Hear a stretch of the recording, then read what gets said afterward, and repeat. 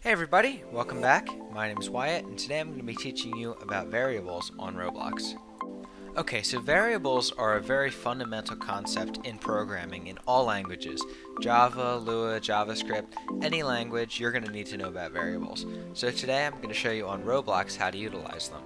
So right here I have a new base plate created and I'm just going to create a new script in ServerScript service. And let's just name it variables. Now what a variable is a value that stores information. So in math you learn about variables, so maybe you would say x equals 1 or y equals 2, and that's how you do it in algebra or math. But in programming, what we do in Lua is we say local x equals 1 or local y equals 2, and that local is just something you need when you're coding on Roblox. Now, variables can be all different types of things. They can store some text, they can store a true or false value, they can store a number, they can store a bunch of different things. So, to store text in a variable, it's also known as a string. And the way we do that is we could say local, and then we say the variable name, so we'll just name this variable, equals, and then if we want to store text, as we did in the previous video about printing, we have double quotes because it's text, and then we say whatever we want. So maybe we want variable to equal hi, and then maybe we want the next variable, we could say local variable 1 equals Wyatt. And you can have all these different variables and use them for different things. So this is an example of text variables, but maybe we want to do a number variable. And the way we do that is say local variable equals 0, or variable equals 1 or 2 or 399, or any number that you could think of. It includes negatives or anything like that. The final type of variable that I'll be covering today is a true or false variable, and that's also known as a Boolean variable. And all we have to do for that is say local variable equals true, or local variable equals false. Now variables on their own are pretty cool, but we can do a lot more when we actually utilize them.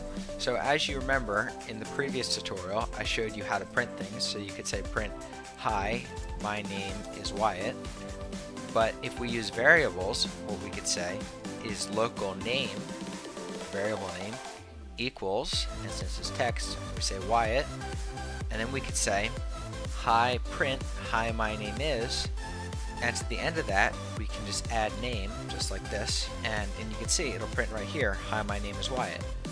But we now, instead of having to change all of this text when we want to change the person's name, all we have to do is change it in the variable. So we could say local name equals George, and if we go back into the game,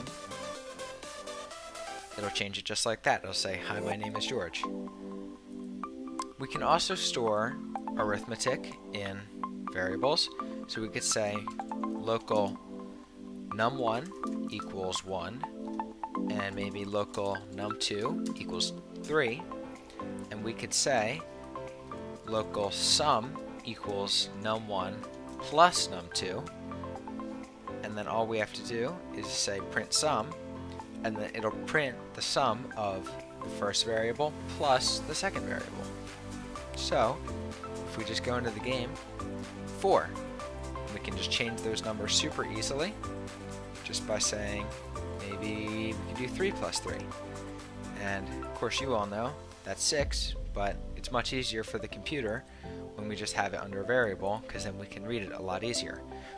Now we can also use variables, as I was saying earlier, for true or false statements. So right now it's Wednesday, or at least when I'm recording this, so we could say local Wednesday equals true, and then we could say print Wednesday, and if we go into the game, we'll say Wednesday is true. But now if we say Wednesday is false, maybe it's tomorrow at this point, and maybe it's Thursday, and I click play, see, Wednesday equals false.